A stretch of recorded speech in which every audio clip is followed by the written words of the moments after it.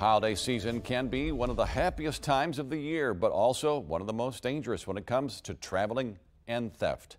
News Channel 12's Lucy Nelson rode along with Sheriff Chip Hughes in Craven County to discuss safety as people shop and travel. And Lucy, I understand more people will be hitting the roads here very soon.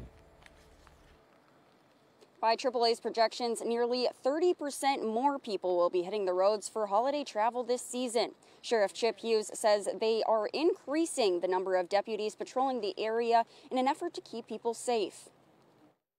You know, this is one of the most heavy traveled holidays. Sheriff Hughes says Christmas is always busy on the roads. And after a quiet year last season because of the pandemic, he says it's important for people to be careful when driving.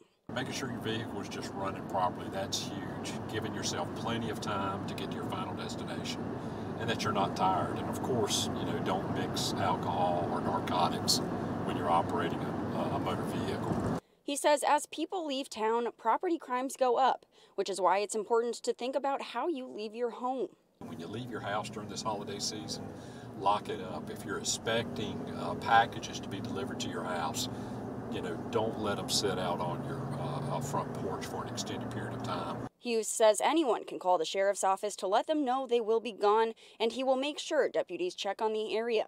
As he says, his goal is to make sure everyone has a safe holiday season. Just encourage everybody to have a safe Christmas and New Year's holiday.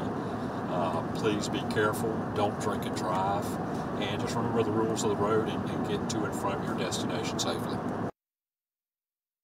Also, if you are staying here this season and are out shopping, Sheriff Hughes says to make sure you lock your car door and don't leave things in plain sight. Reporting live from Craven County, I'm Lucy Nelson with News Channel 12.